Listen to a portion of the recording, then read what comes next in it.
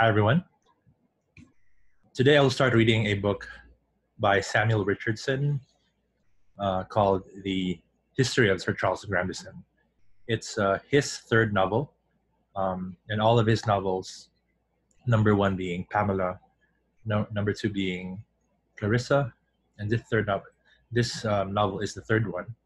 And all of his novels are epistolary in form, so a series of letters. I will start reading the preface today, and then start reading, and then perhaps read 2 or 3 letters per day after that. So yeah, so this, by the way, was published around 1743, I think, if I'm not mistaken, and it's quite an old novel. All right, let me share my screen so we can start.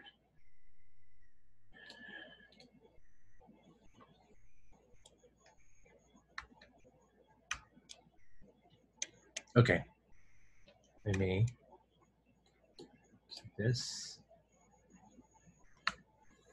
All right, The History of Sir Charles Grandison in a Series of Letters by Samuel Richardson, Volume 1. Preface.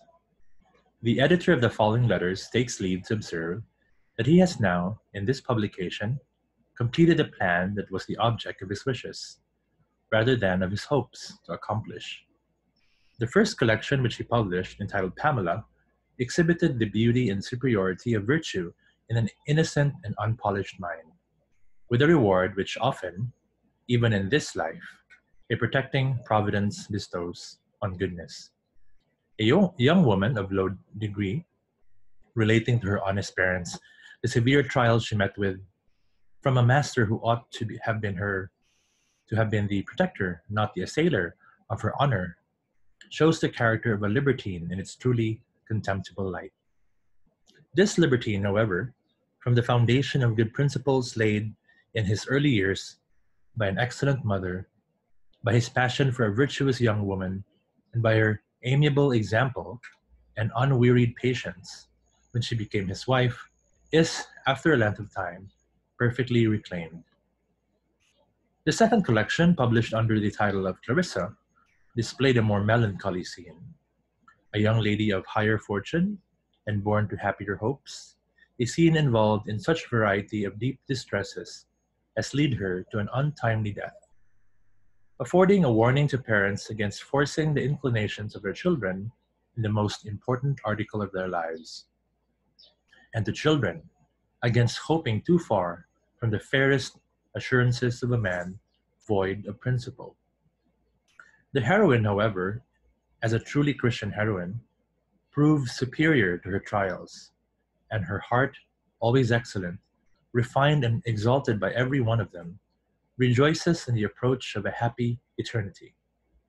Her cruel destroyer appears wretched and disappointed, even in the boasted success of his vile machinations, but still, buoyed up with self-conceit and vain presumption, he goes on, after every short fit of imperfect yet terrifying conviction, hardening himself more and more, till, unreclaimed by the most affecting warnings and repeated admonitions, he perishes miserably in the bloom of life and sinks into the grave oppressed with guilt, remorse, and horror.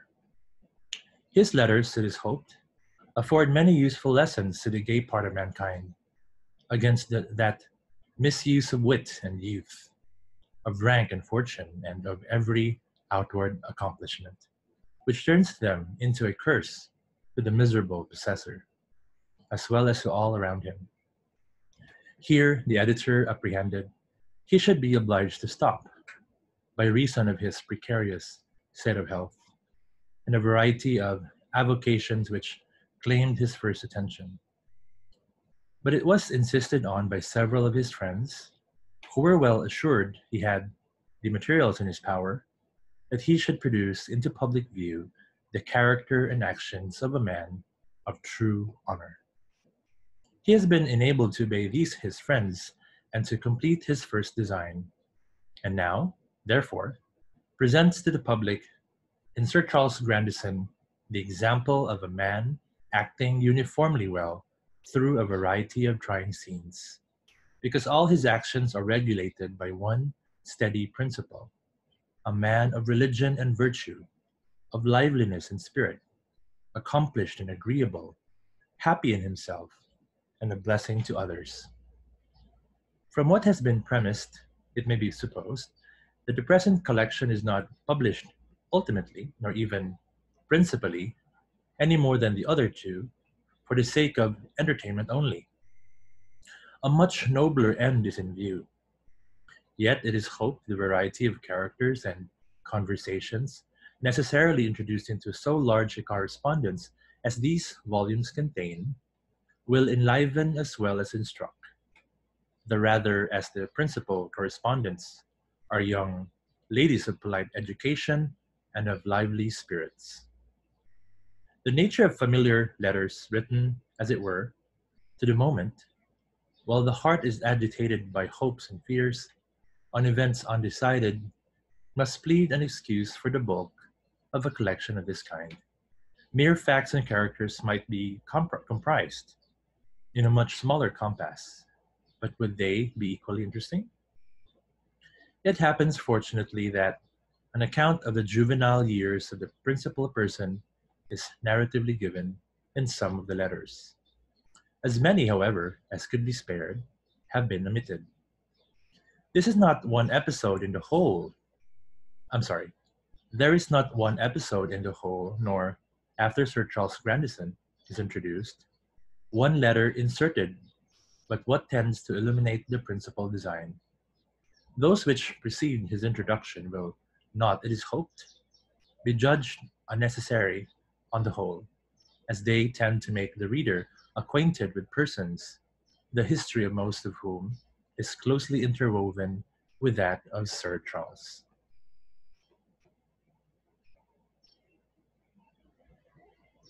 Sonnet. Sweet moralist, whose generous labors tend, with ceaseless diligence, to guide the mind, in the wild maze of error wandering, blind, to virtue, truth, and honor, glorious end of glorious toils, vainly would I commend, in numbers worthy of your sense refined, this last great work, which leaves all praise behind, and justly styles you of mankind the friend. Pleasure with profit artful while you blend, and now the fancy, now the judgment feed, with grateful change, with every passion sways, numbers would never to graver lore attend. Caught by the charm, grow virtuous as they read, and lives reformed shall give you genuine praise.